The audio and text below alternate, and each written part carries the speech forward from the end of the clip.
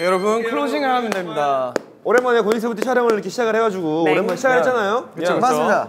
11가지의 컨텐츠를 했나요? 굉장히 많은 컨텐츠가 이제 차근차근 나올 텐데 너무너무 기대가 되고요. 근데 저는 사실 오랜만에 고잉세븐틴 촬영이었는데 쿱스 형, 정한이 형 있었으면 또 얼마나 재밌었을까 라는 생각도 많이 들었었고 맞아요. 정식으로 이제 2024년 정식 컨텐츠부터는 다 같이 함께 할 거니까 맞습니다. 네. 조금만 기다려. 근데 또 오랜만에 고잉세븐틴 촬영하면서 어땠어요, 준이 형은? 사실 5분 이렇게 많은 거 할 수 있는지도 상상 못했어. 맞아요.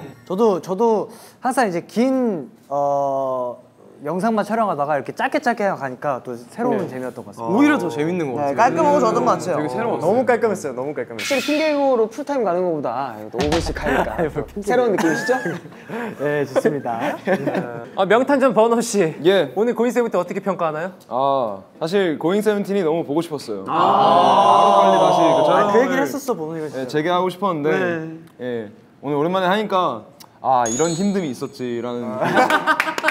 맞습니다. 사실 에너지가 좀 쓰이는 게 아니에요. 굉장히 많은 에너지가 쓰입니다. 맞아.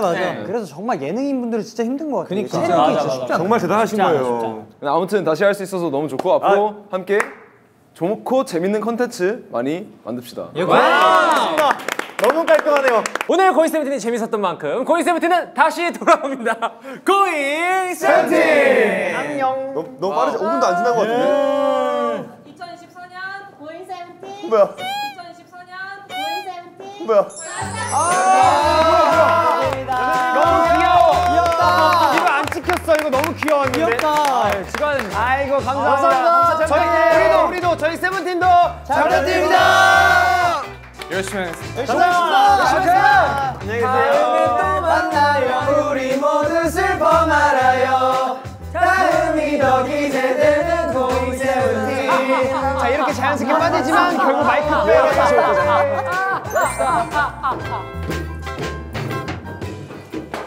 다음에 또 만나요. 우리 모두 슬퍼 말아요. 다음이 더 기대되는 고잉세븐틴.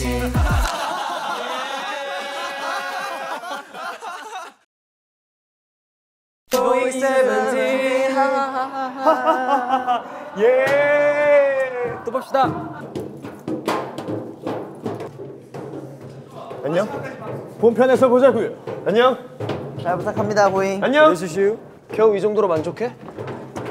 이제 끝이에요.